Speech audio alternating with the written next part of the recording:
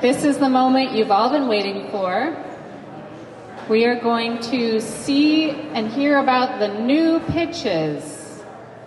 So, we just got to hear from the network action teams that were developed out of the pitches in 2020 and 2021. And we're now going to hear the 4 new pitches that are coming before you today. How this is going to work. We're doing this the same way we did last year. We had the pitchers create videos about their pitch proposals, 5-minute videos.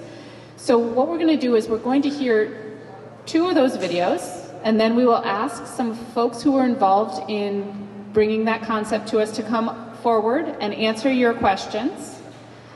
Then we'll do the same for the second 2, another Q&A session, and then we're going to give you a little bit of time to think about the pitches, talk with people at your tables, think about how well they meet the criteria, and then we will do the first round of voting on which ones we think we would like to see made into network action teams for the coming year. So I just want to remind you of our pitch criteria.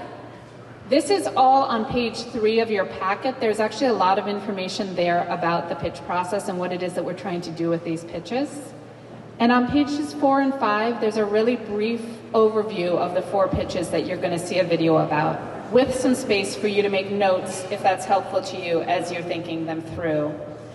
And we will, once again, be using the Slido Q&A function, so you can put your questions in about the 2 pitches that you see, and then we'll vote those up and answer those questions.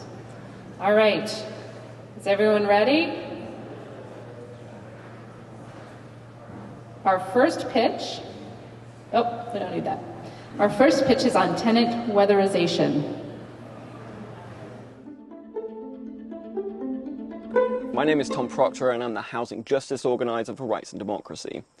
I'm presenting our pitch on behalf of RAD, Middlebury College, the Conservation Law Foundation and the Central Vermont Regional Planning Commission. My work with RAD has placed me in the front row of an escalating crisis in Vermont, directly affecting a near third of state residents who rent their homes. A crisis that, if left to continue, will affect every single one of us in the near future. Our proposal will provide much-needed financial respite for thousands of working people and contribute to huge gains in weatherization across Vermont. Before we get to our proposal, I would like to lay out what the rental market currently looks like and how market conditions have changed in the last few years. Rental units make up 80,000 homes in Vermont, accounting for 29% of all permanently occupied homes, or roughly 181,000 people. In the last 30 years, the growth of available homes has plummeted, a lack of availability that has been compounded by pandemic and climate migration. In 2021, for the first time in decades, Vermont saw a net increase in new residents. In short, we do not have enough available houses, we're not creating enough new housing, and the demand is only getting higher. This has been reflected in an explosion in house prices, with a staggering 16% increase in the sale price for a single-family home in the last year, set to rise again this year by another 5.2%. The knock-on effect of this increase is a bump in property valuation, which in turn has meant higher property taxes for homeowners. A lack of housing combined with a tax increase has incentivized landlords to pass the financial burdens to their tenants. In 2019, 51% of Vermont tenants spent over 30% of their income on rent, the standard for assessing affordability. While current figures are unknown, it is unquestionable that this percentage has only gone higher in the last 3 years. It's clear that the cost of housing has put pressure on other areas of our economy. When 30% of the state spend the vast majority of their income on shelter, it leaves little room to spend on leisure, entertainment and education, and curtails spending on basic necessities like food and fuel. Vermont's housing stock is old, drafty and in desperate need of mass weatherization. The issue is exacerbated with rental stock. As landlords seldom bear the burden of paying unit utility bills, they have little incentive to spend their money to modernize their units. This leaves their tenants with the crippling choice of spending money they don't have to heat their homes or to live in inhospitable conditions. The choice for many will be the latter, and in the coming years, more will be forced to take that step as energy costs continue to rise. In the summertime, we have no way to dehumidify our place. It is always damp, which causes us to have food loss. We put a bag of bagels in our cabinet, and within 2 days without being open, it's covered in mold. We do not feel confident bringing any of our housing issues to our landlord. We do fear that he'll retaliate. We have very little left over at the end of each month. We have relied on things like the food shelf in the past. Last year I was paying $700, I believe, and I just re-signed my lease for the same apartment, and they're increasing my rent to around $900 now, starting next year. I've had some issues with a landlord. My heat didn't work in the winter, and he didn't do anything until, I want to say, about February, and there was kind of nothing we could do about it. We don't own that place. So I think we only bring issues to our landlords when it's like severe, there's nothing else we can do. I just don't want to upset them because they control my living situation, and if they decide they don't want me there, they can. In my last apartment, one of my bedroom windows had a sheet of ice through the winter on the inside. The heat wasn't actually working for several weeks. It was really, really bad. I had to wear multiple pairs of sweatpants to bed. Yeah, at one point the pipes just burst because it was so freezing in my apartment. During the months of like January to May, probably half of what I make goes to rent and heating. I kind of cut corners wherever I can. I eat cheaply. I don't go out.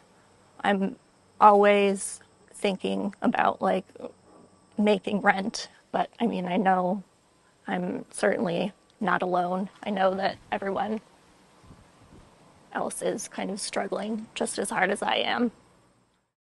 Our pitch is to research and develop policies that would require landlords to weatherize their units or reduce energy costs in other ways for their tenants, such as installing heat pumps and solar panels. The policies we'll develop will include state initiatives, regulations to cap tenant utility costs, and other solutions that have been effective for rental unit weatherization in other states. As part of the policy research period, we'll be partnering with Middlebury College, who will assist by examining and learning from comparable initiatives utilized in other states and around the world. The purpose of our policy is twofold: to lower greenhouse gas emissions from Vermont residences through weatherization, and to reduce the financial burden of utility bills for tenants. Vermont is unable to utilize current weatherization initiatives as they don't own their own homes and are already suffering from the brutal and unchecked rental industry. Thank you for your consideration. Together, we can work towards our collective climate goals and create an equitable climate solution.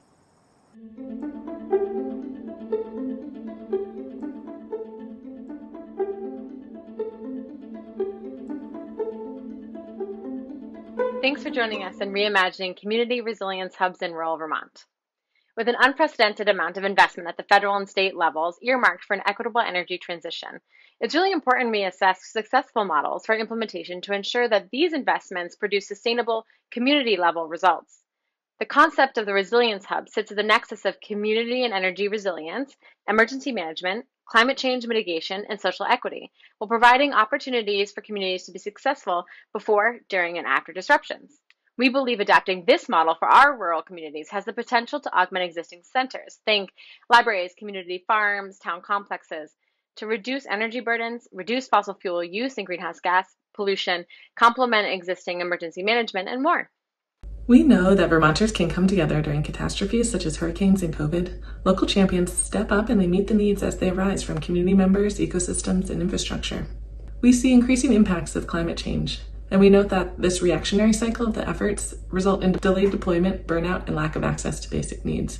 But a resilient community has this built capacity for responding to everyday conditions, and is also able to adapt and provide not only basic needs, but opportunities to thrive. Many of our communities across our rural state lack a central hub to formalize community and external assets, including services, investment, volunteer, and professional support. Renewed efforts across the state are focusing on reducing energy burdens, access to heating and cooling, broadband, healthy and affordable food, transportation options, and reliable, well-compensated work. All of these efforts will increasingly depend on clean, reliable, affordable energy.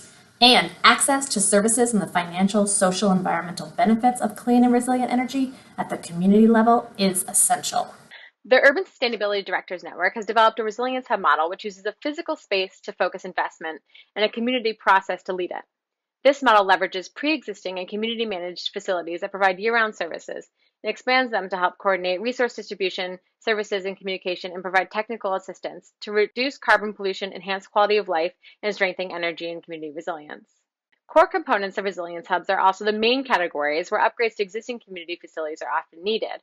One we often don't see but really need is resilient power, reliable backup power to the facility during a hazard, while also improving cost effectiveness and sustainability of operations in all three operating modes. Resilience hubs serve communities in three modes or operating conditions. Every day, where their primary focus is community services, programming, and relationship building.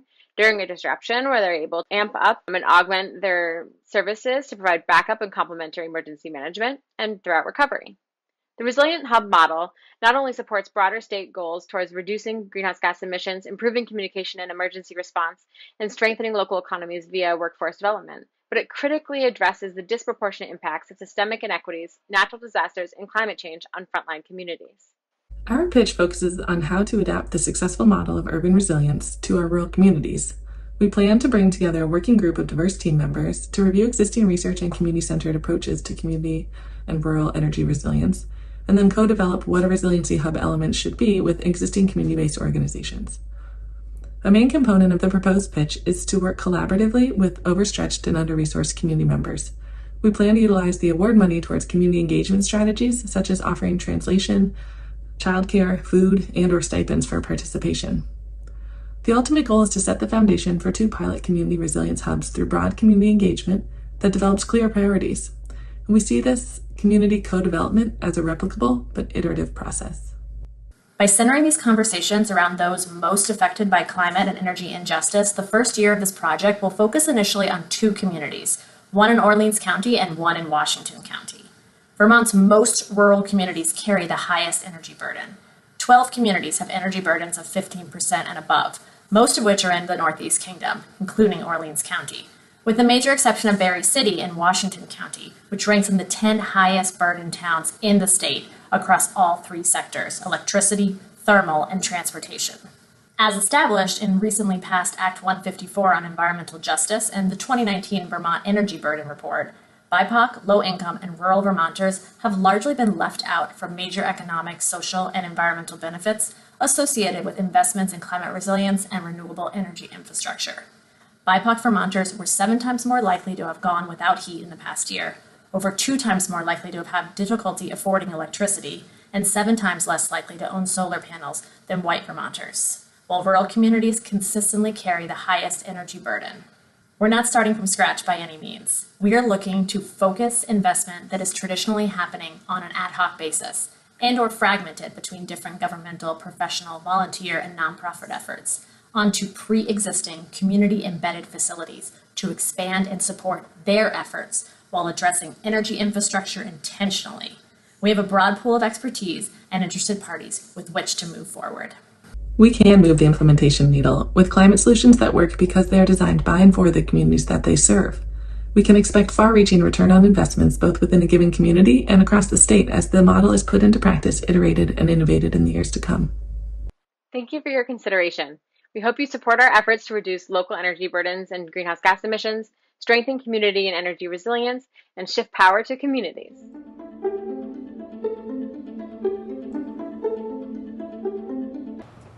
Okay, thank you. I would like to invite Tom and Dan up to the stage for the Weatherization Tenant Protection Proposal, and Sam and Laura for Community-Led Resilience Hubs. And we will ask them some questions.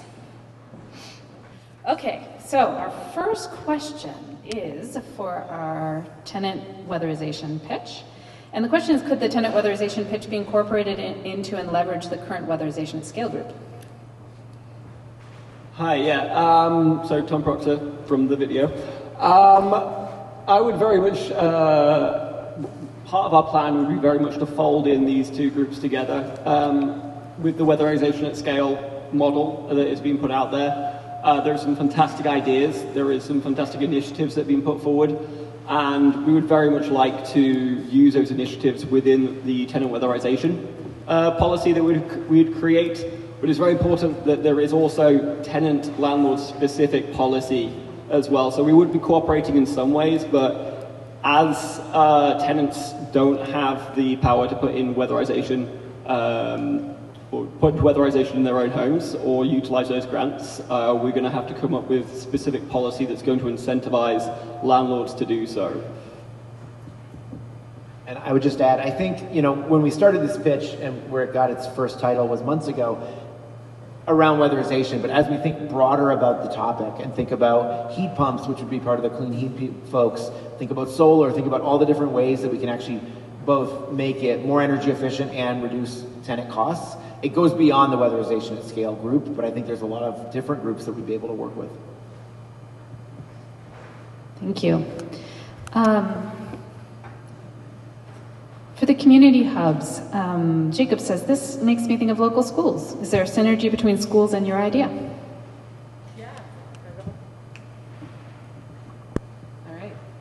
If you can hear me, yes, definitely schools are a wonderful opportunity that's a community-based asset already, and so would be a part of the conversations as to the union district or whatever is the overarching supervisory union, whether they're open to that, because also as we start to see the impacts of climate shifting, they could be a great opportunity for cooling centers, both for the school year, but then also within the summer months when they're underutilized.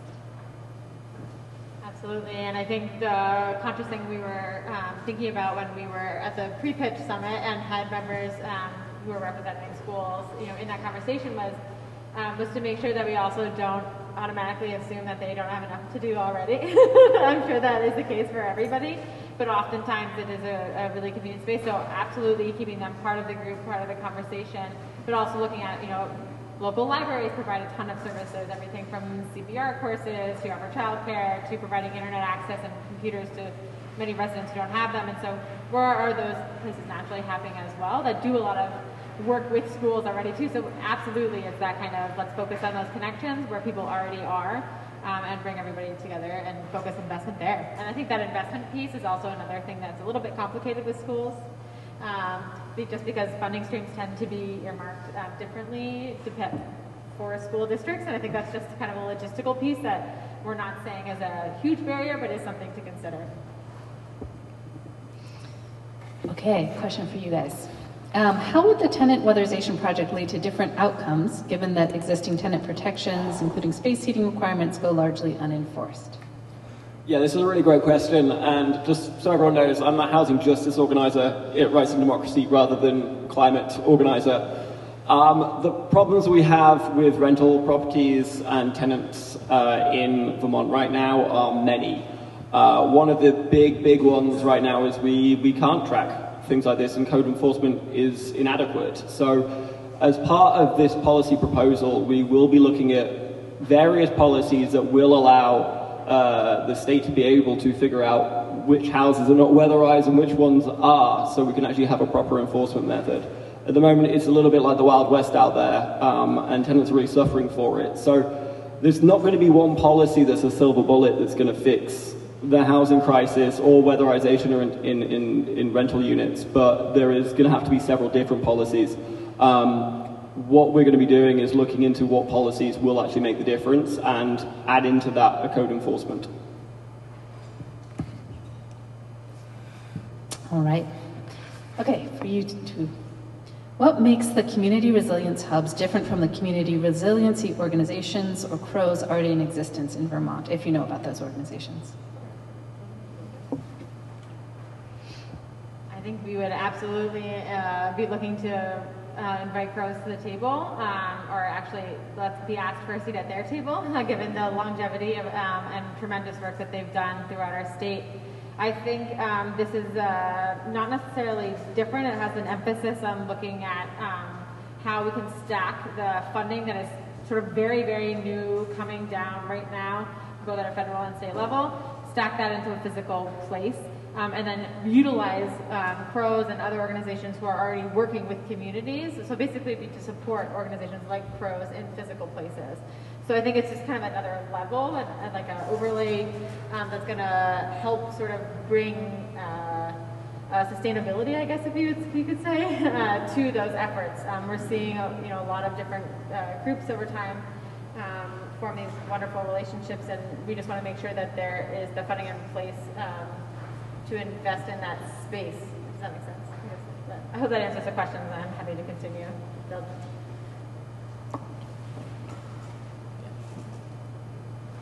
All right. How will a rental property be determined to be unweatherized?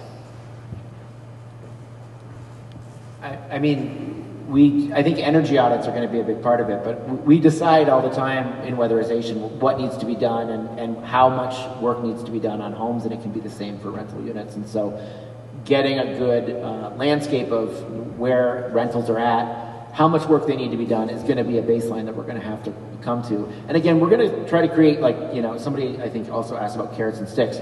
We're going to try to create some carrots so that landlords want to do this. And I think there are good landlords that will want to do this work when they know that they have the assistance to do it. But we also want to create enforcement so that way, landlords who are less proactive also have to do it so tenants don't suffer.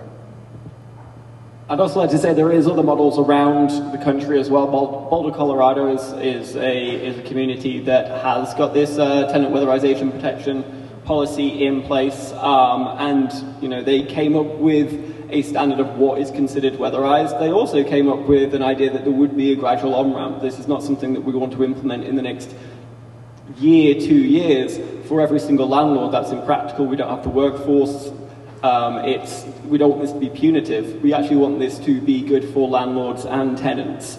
And so it's going to be imperative that we do have a lot of carrots, but eventually sometimes you need to have that incentive as well that's going to push a few of those landlords that have been reluctant so far. But we really want to be able to sell them first on the fact that if they do weatherize their units and their apartments and their investment properties, those properties probably will become more valuable. So we'll start out with being nicey nice and then see how it goes from there.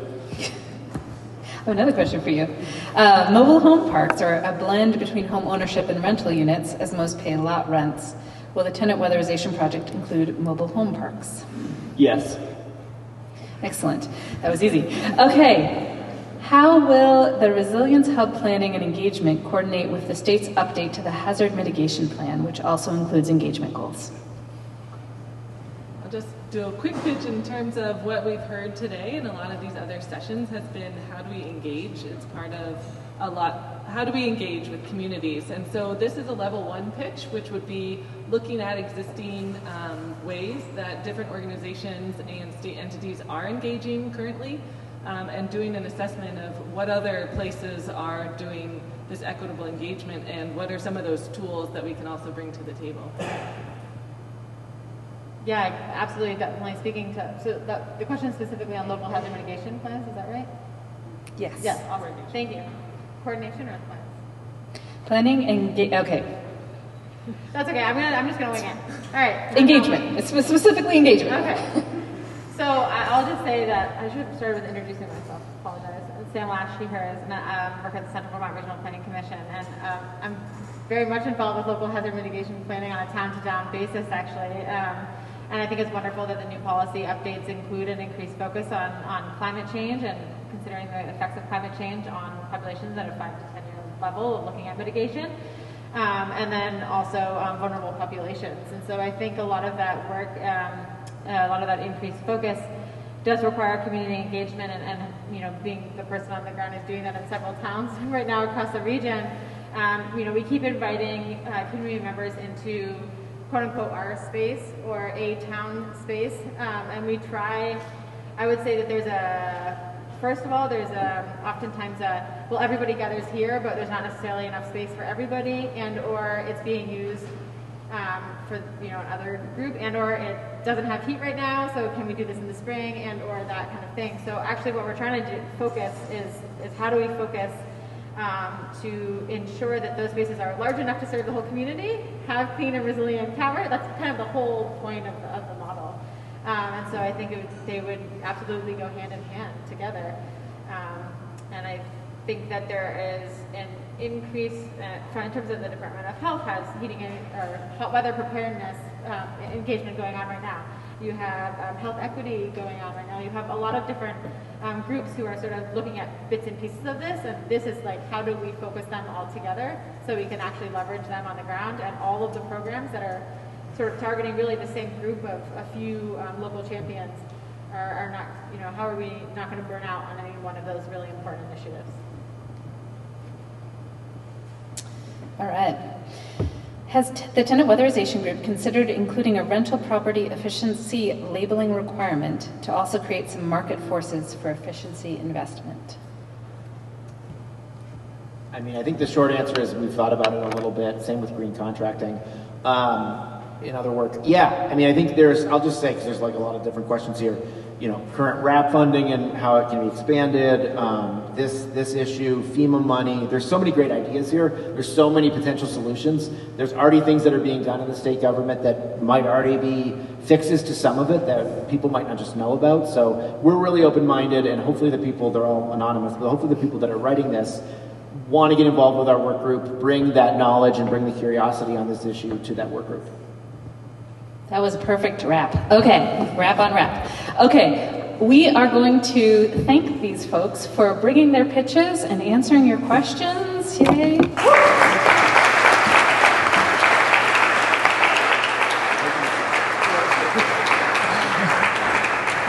And now we have one more set of 2 pitches that we're going to watch the videos for.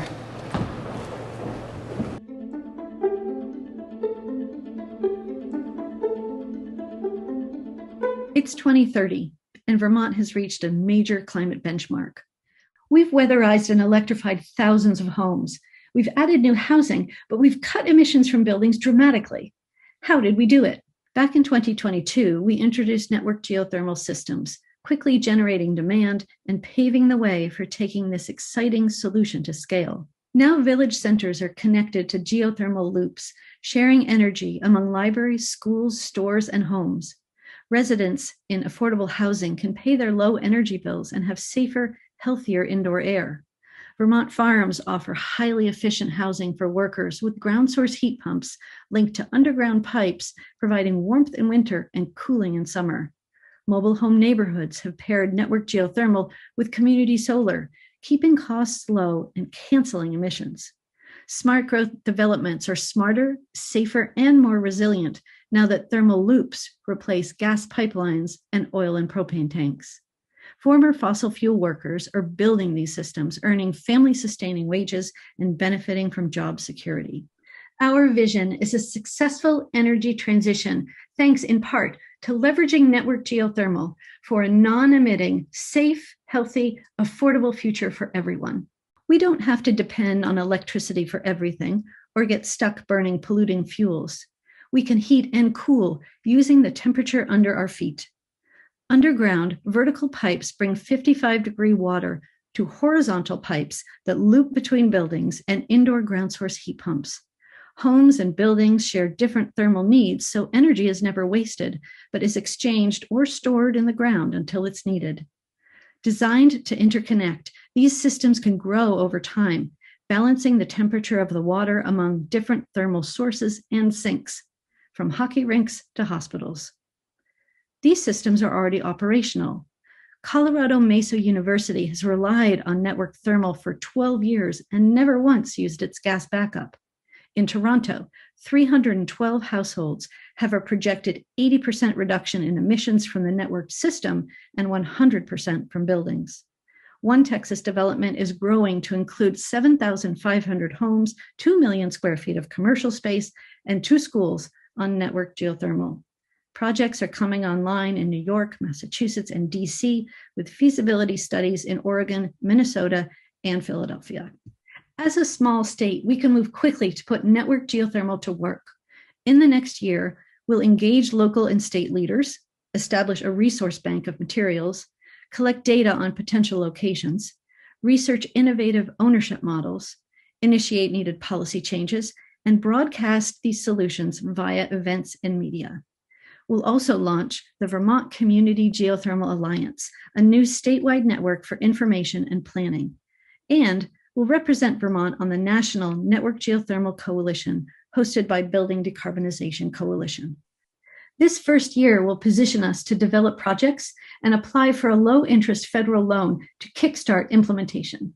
As a climate economist, I've delved deeply into energy costs and policies in several states. I'm joining this team because if it's done right, networked geothermal systems can be made accessible and affordable to everyone, particularly low-income households. To end our reliance on fossil fuels, we need to diversify our energy technologies, reduce the distance between the sources and the people using the energy, and allow people to directly own and make decisions about the systems. We know geothermal can help us meet these challenges, Now we need to support shared learning across Vermont communities to make network geothermal a common practice. I'm ready to train our students in network geothermal engineering and construction. If I know there's demand and jobs, I can build the curriculum. We need to make sure workers and communities are put above profits. We can do this through green justice zones, which would require projects such as network geothermal to use union labor and high labor standards, in addition to centering BIPOC and low-income communities. I've been representing citizens groups and Native peoples against large hydro and fossil fuel projects since 1989. It has become clear to me that thermal energy networks are vastly preferable to fossil fuels and large hydro and can help us avoid substituting biofuels and other damaging new energy sources that may be as bad as the fossil fuels they replace. While we differ on some energy choices, we now have a shared purpose. VGS is responding to the intense demand for new housing that is both affordable and decarbonized. We've launched an internal task force to develop a new service to deploy networked geothermal systems at scale. We agree that network geothermal is a powerful energy solution for many Vermont communities, starting with affordable housing and low-income neighborhoods. We're learning to do something different and putting resources behind it. We're small and agile enough to do it, and we hope people see us as a resource. Your vote for this project puts network geothermal on the table now and helps us all take a giant step toward meeting our climate goals by realizing the potential of this proven solution. We're moving forward. We hope you'll join us.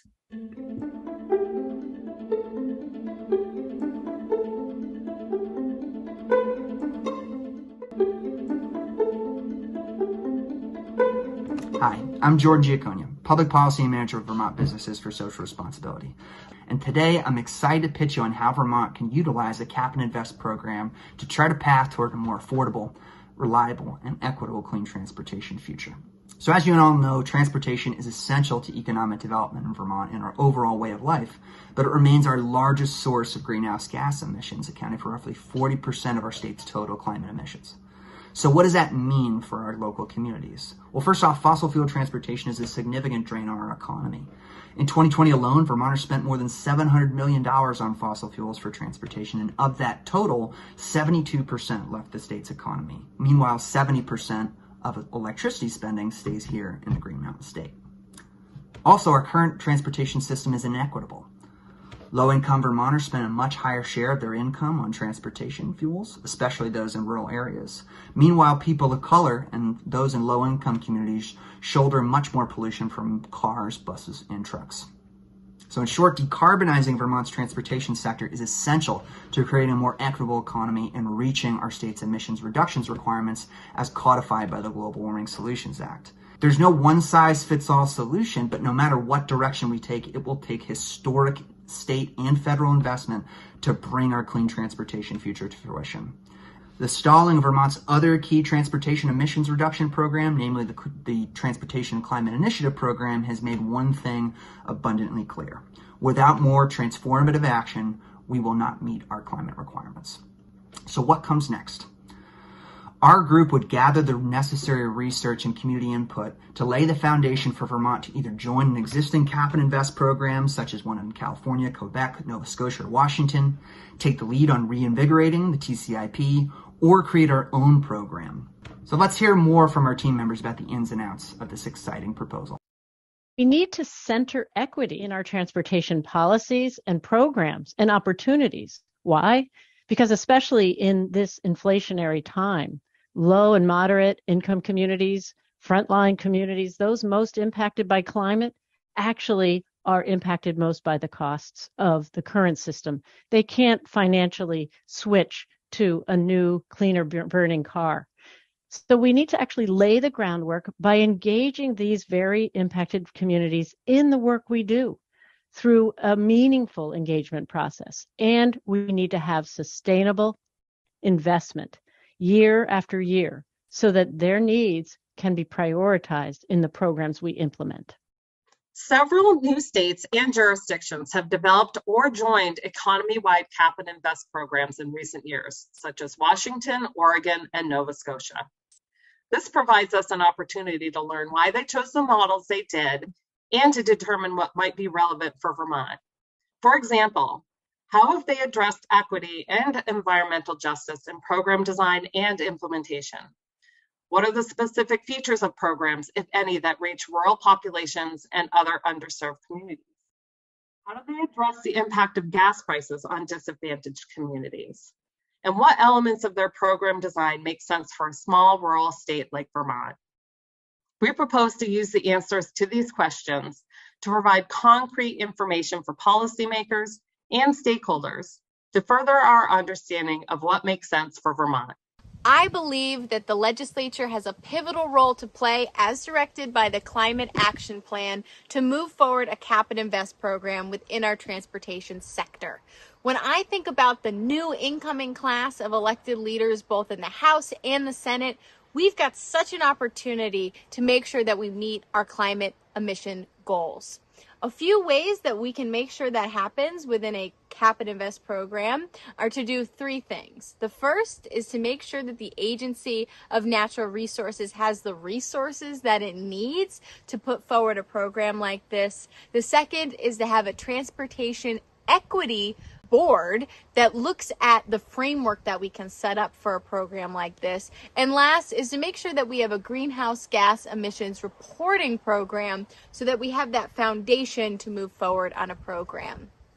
I look forward to working with new and returning elected leaders under the Golden Dome and working alongside key stakeholders and the Energy Action Network. As businesses, advocates, and community leaders, we all recognize the promise of a clean transportation future when it comes to our economic vitality, climate impact, and community health. And with your support, we can provide key decision makers and the public with a compelling report on how cap and invest programs can bring that future to fruition. So together, let's mobilize our leaders in the administration and the Climate Council and the legislature to pursue cap and invest and ensure that our brave little state has the resources necessary to bring our transportation system into the 21st century. Thank you for your time and consideration. Welcome. Okay, our first question is for networked geothermal. And the question is, how much money is required for networked geothermal systems, and how do these systems compare on a dollar per ton reduced metric relative to other clean heat options? Yeah, just push that up. Okay. There you go. So I can start answering, and then maybe Richard could jump in.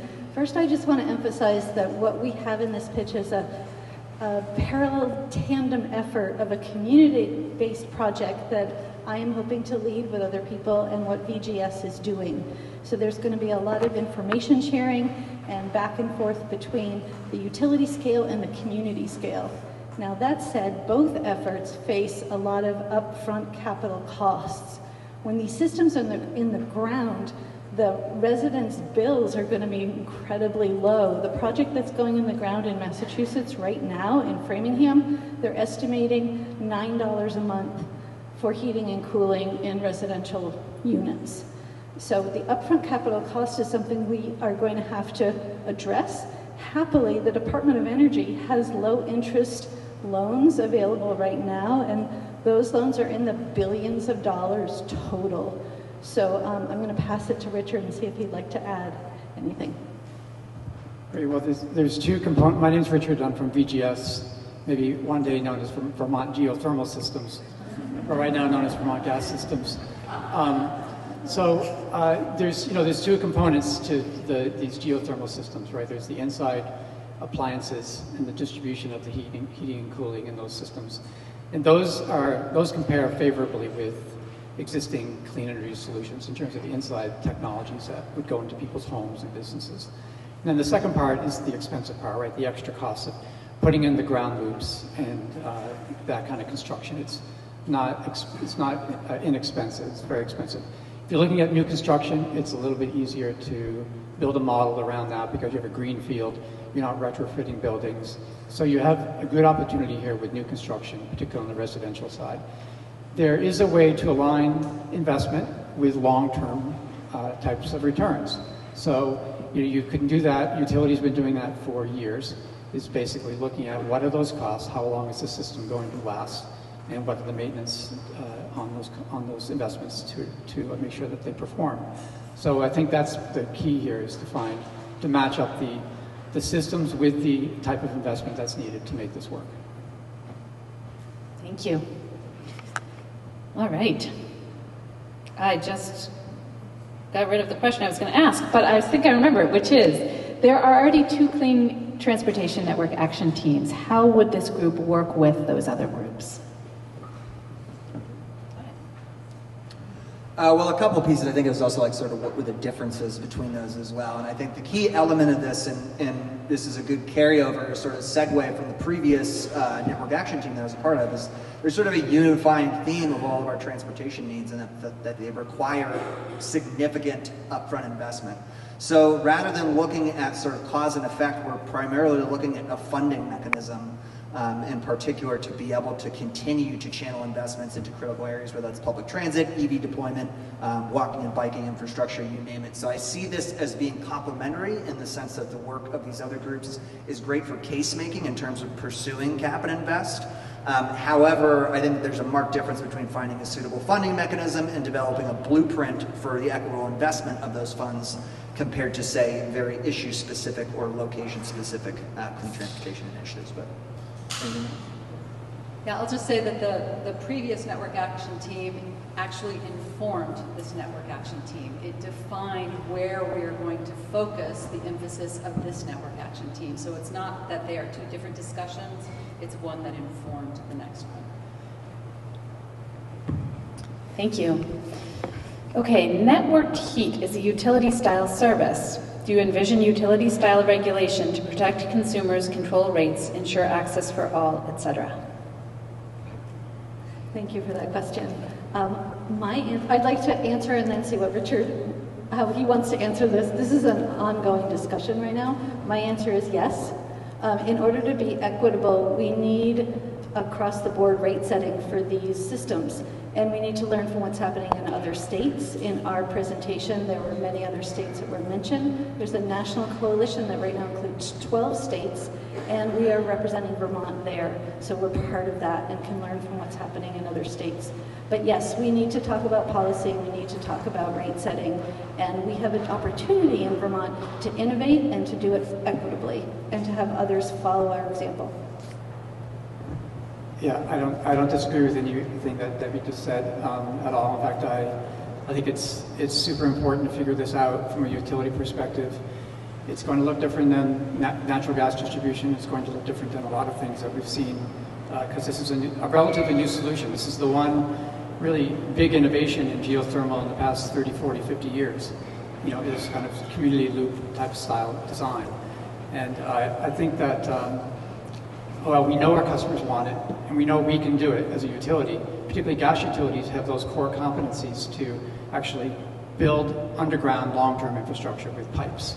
So we think this is a good way to, a good overlay of our business model. It's going to look different from a regulatory standpoint, but it's something we can do. Our customers want it, and we have to figure the business model out in the regulatory arena. Thank you.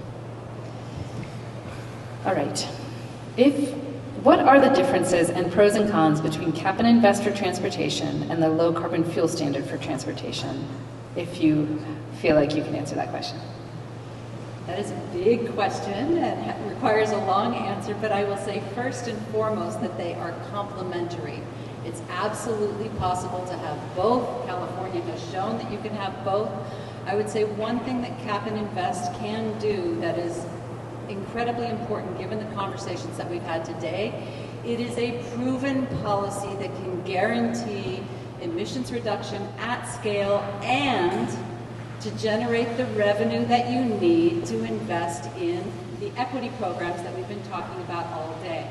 It is, we know from our experience with RGGI, but that it's something that it works and it generates the revenue that we need to be able to do the investments that we've been talking about.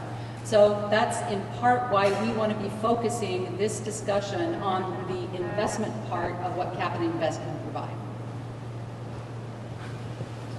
Thank you. Okay, are you envisioning networked geothermal for new smart growth communities or as retrofits? Yes, absolutely.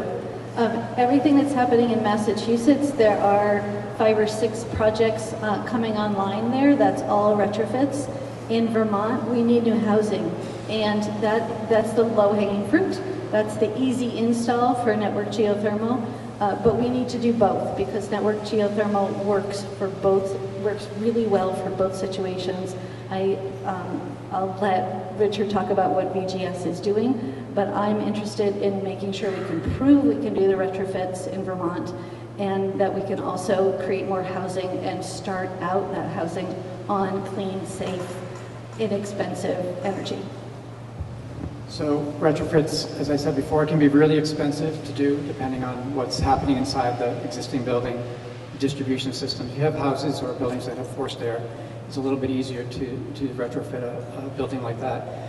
But I think that the focus on residential new construction or new construction in general, where there's multiple buildings to be connected, is a really good place to focus because we have to build up the workforce capacity in order to do this work and then scale it. And then we can address a lot of the retrofit model.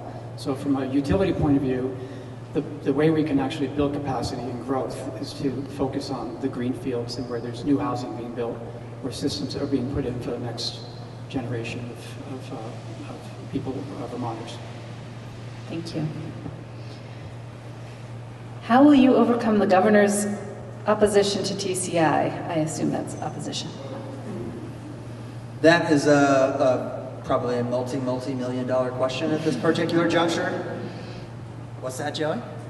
And I think it's important to recognize, so for one, I think it's important to recognize that we're not looking solely at TCI. This is looking sort of across a whole variety of cap and invest programs.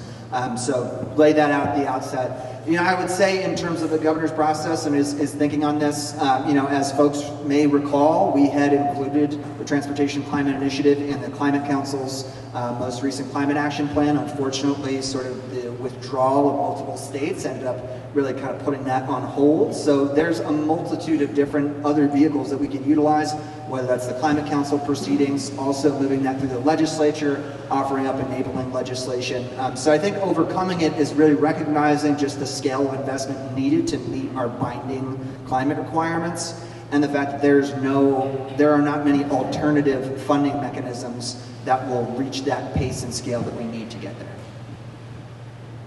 I would just add that this room is a room that can help inform people so that some of that opposition might be overcome. This room is full of people who are knowledgeable and who can be talking about this. To Jordan's point, I think that one of the things that we hope to bring to the table with this pitch is that there's a new crop of legislators that are going to come in. 30% of the legislators are going to be new.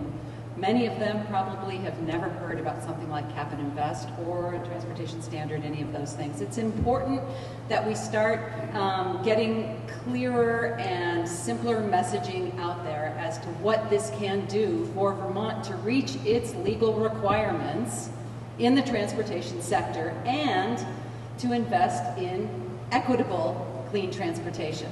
This is really one of the only ways to get there. That's why the Climate Council said they wanted to support TCIP. To Jordan's point again, we are not saying that TCIP is the only one. Nova Scotia, which is a small rural territory in Vermont, has joined a cap and invest system. We want to learn from their experience. And I think that the governor has some reasonable objections, and we need to understand how to respond to those objections in a way that people can understand. And so that's part of what we want to be able to emphasize in this group is the education and outreach part, and to be sure that if it doesn't pass this year, but it might pass in future years, we lay the groundwork such that it will be successful in the future.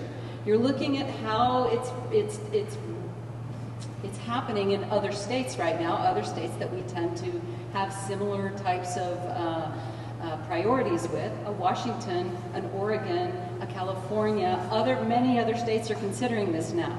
We need to make sure that we're laying the groundwork so that in the future, whether it's this governor or another governor, we are able to implement something at this scale because it's truly the only way we're going to reach our goals in the transportation sector. Just, I think one closing piece, just recognizing that there are, when you look across WCI, TCIP, and a host of other cap and invest programs, you're talking about decades of research and education and outreach that's been conducted to try and get those off the ground. Yes, I will say that there were some flaws in some of those processes, but we definitely want to make sure that all of that time, that effort, that input, and really the very viable vehicles that they put forward aren't left on the table. Okay, a couple more questions. Network geothermal across different owners requires high upfront capital costs. How would you finance it? Well, we touched on that a little bit earlier, but just to reiterate, I think it's going to have to be a combination of low-income government loans, which are available, as I said, from the Department of Energy. Apparently, they don't want to cut checks smaller than $500 million, so we better come up with a few projects here in Vermont. Great, one back there. Anybody else? So the low-interest loans plus some grants, that is the huge hurdle that we need to overcome. VGS will have its own solutions for that, but we will overlap on some of the low-interest government loans. So in my mind, the investments that we need are out there because there are billions of federal dollars, as I mentioned earlier, available. Vermont is in the lead. If we get our applications in soon, I am confident we are going to get some of that money in our state. And we need to make those kinds of investments rather than other investments that are not going to lower our emissions as effectively as network geothermal can, and lower costs as well. I think there's geothermal cooling in here. Everybody feel that? I think we did touch upon this, but let's just imagine all of our permanently affordable housing partners here in Vermont and the level of pressure to create more housing, and also the amount of money available to do so. And let's just think about all those buildings going up. So they're going to build these units, this housing. And so they're going to make that investment in the heating and cooling systems in those buildings. So what's needed is, on the geo side, is to build the loops. So again, I'll take the utility perspective because I work for one, but I actually moved over to VGS because this was a dream that I had about getting utilities involved in geothermal because of the alignment of our investments with energy infrastructure, the competency of our workforce to make these investments, and then to actually build out these systems. So we can invest in the loops, and the developers can invest in the inside appliances and equipment for geothermal. Okay, final question, I think, is, the bandwidth of policymakers is limited. Does it make sense to put effort into both a clean transportation standard and a cap and invest? Absolutely does. A couple pieces there. So for one, a lot of my background is in conservation and wildlife protection, so I'll use sort of a classic example that I think of the policymaking space as being sort of an ecosystem. There are niche species that play very specific roles that support the overall health of an ecosystem. If you look at the climate movement, I think it's the same principle. You have to take multiple different approaches to problems and attack it at all different angles to solve it. Also, furthermore, I think a great example of the fact that there is a renewable energy standard and there's the regional greenhouse gas initiative. There's a cap and invest program as well as another metric within the state. It's a little bit apples to oranges, but all of us is to say, again, to Linda's point, that these can be very much so complementary programs. And I think furthermore, to actually get a cap and invest program off the ground at this juncture, it's going to take some time. So they're moving on different time frames. They're in different stages of their development, so I think they can both be moved concurrently or closely together. Thank you. Thank you. Cara, I just wanted to add one thing. Oh, sorry. Sorry. I see it as an opportunity. I see it as an opportunity to be able to show to the question that you had earlier on what are the pros and cons of either a transportation standard or cap and invest. That's a really good question. And it's one that we can lay out in relatively simple terms. And in fact, some work has already been done at EAN on that. And that's available online right now. But we'd like to carry that forward and again have this opportunity to help legislators who can't possibly understand all of these things. There's a lot that the legislators do have on their plate. But if we can make it in a simple format that says these are pros and cons, these are how they can work together, this is how other states have made it work, I think that this is an opportunity as opposed to an overload. Okay, thanks to all of our presenters. Give them a round of applause.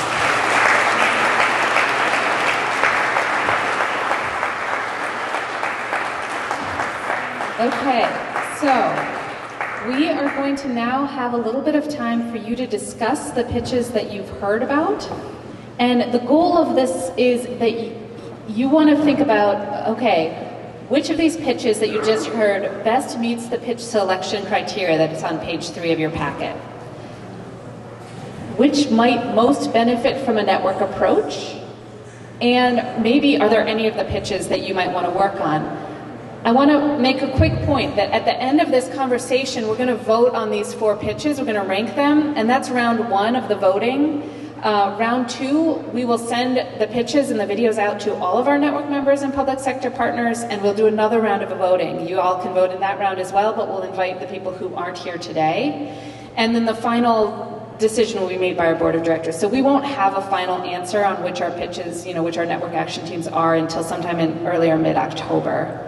All right, let's have these conversations. And I am going to stop you at about 3:55, so just do about 15 minutes.